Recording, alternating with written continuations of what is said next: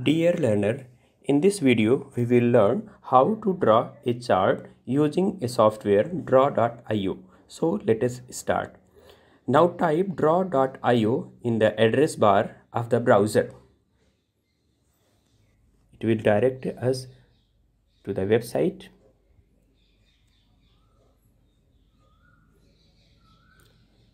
We can click on storage on device, then create new. So here we see a number of graphs and charts are available. So to get the software, click on get desktop. So here the software has been downloaded. You can install it usually just by clicking over it. I have already installed. So the icon will look like this. Just double click on this icon. It will open the software.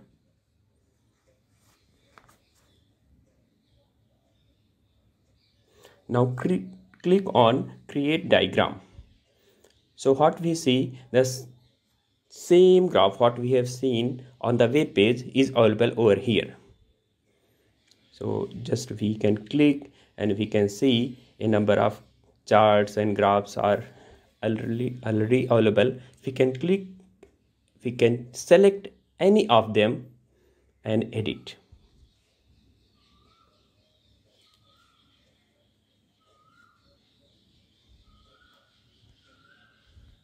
So various type of graphs available there. So let us select when and click on create. So it will be imported to the software where we can edit it. We can edit just by clicking over any text. We can make them bold, italic, underline, or even we can increase the font size as well. We can rotate the text as well. We can make them bold, and justifying is also possible here. Font color can also be changed like this. We can select any color from there. And if you want to change the color of any of these circle, we can just select the color. It will change.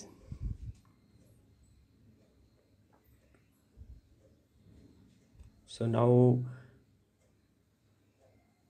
we can save this. Just go to file and there is many options over there. Go to export as, and we are exporting this file as PDF.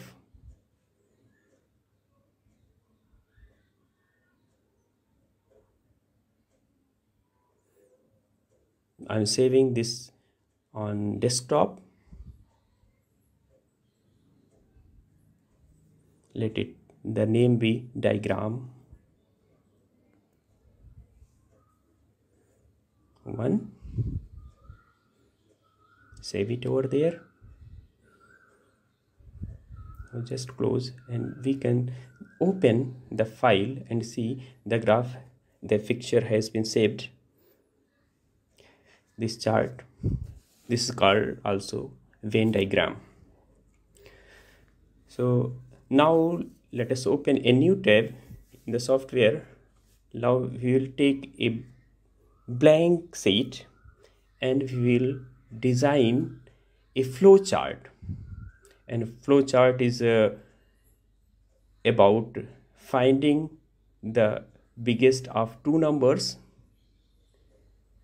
and the kind of shape we want. We can just click over it and or drag them from left panel to the working sheet. We can adjust the shape and size as well. We can align them, and also Ctrl Z is an option to undo the things what we have done so far. This is just for information, and if you want to delete, just select and press delete. So I am just aligning all these things before writing any text over there.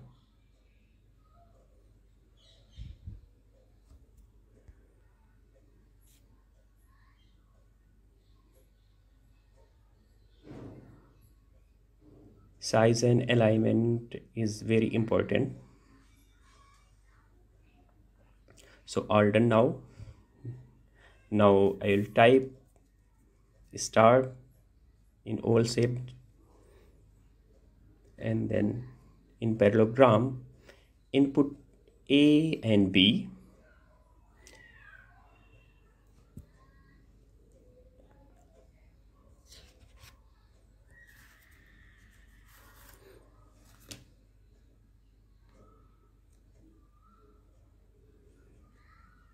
In diamond shape region is A is greater than B.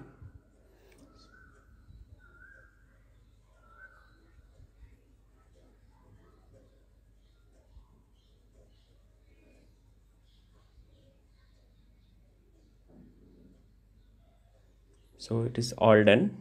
Now we can join them.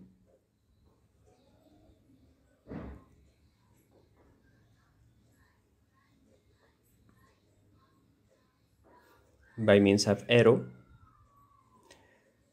To create the arrow, just click on the boxes, and we will see at the all four side, bottom and up, left and right, there will be appearing arrow sign. So we can drag in the direction which we want an arrow. So all have been joined.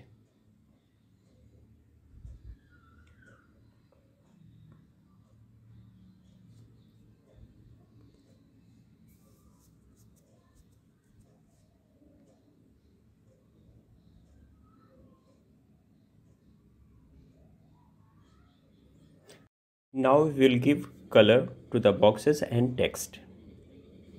We can change the style as well.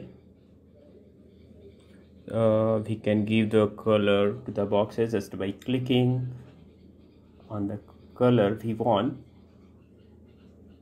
Just we see, this is a simple matter of just select the box and just click on the color what we want. We can change also the arrow style, its width as well as its style. In this way we can change every arrow.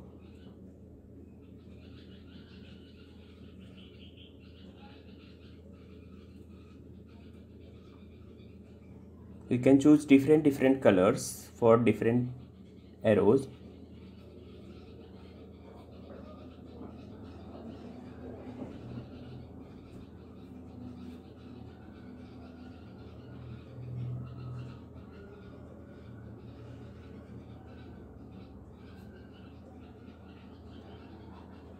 So now all done.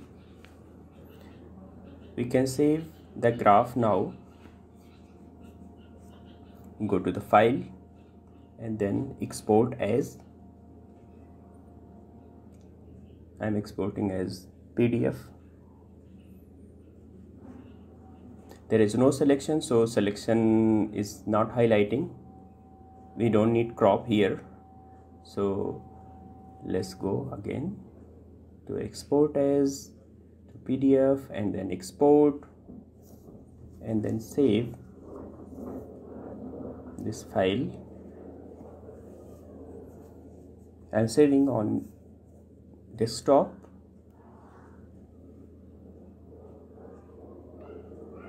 With the name diagram free.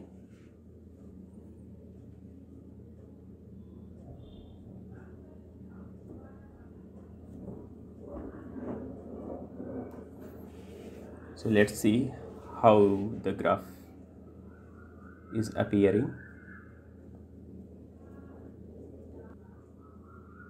Let us open a new tab and a blank file. Now I will explain how we can type mathematics symbols in this software. So usually we can type the method we use in LaTeX. LaTeX is a software is used for mathematical typesetting, usually in mathematics and computer science.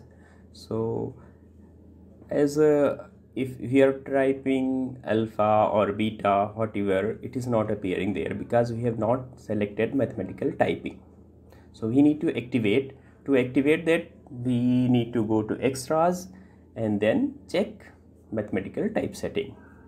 So what we typed here beta, so beta is appearing. Now again, if you want alpha, so just in line text we can type \alpha within the parenthesis, followed and preceded by a backslash. So here we have alpha and beta. Suppose we need a lengthy expression, we can type it in a box or otherwise in this space at every place. There is absolutely no problem. So let us type a square plus b square equals to c square. So backslash, small bracket, start, then a exponentiation 2 plus b exponentiation 2 equals to c. So there was a mistake, so I am correcting it. C square, c exponentiation 2. So this is all we done.